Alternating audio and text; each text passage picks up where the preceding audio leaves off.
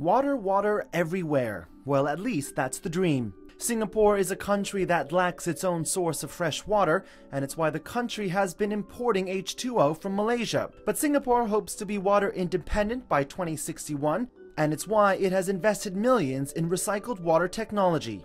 Called New Water, this plant takes treated household waste and turns it into clean drinking water. So basically we make use of membrane to filter and then purify the water. And purify it to a standard where we are well within WHO and US EPA drinking water standards.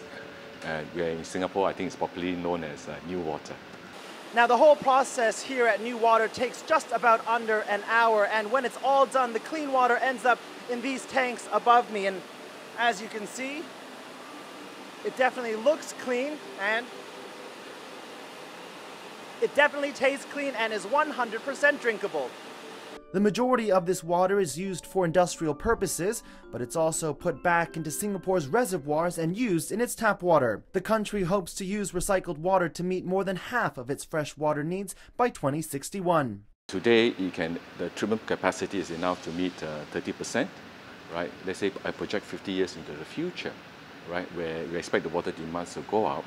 We expect New Water to make up about 55% of our water demand. The technology being used in Singapore is something that could potentially be exported to other countries, but the people behind New Water wants its customers to still view it as a finite resource. At the New Water plant in Singapore, I'm Phil Han for CNBC.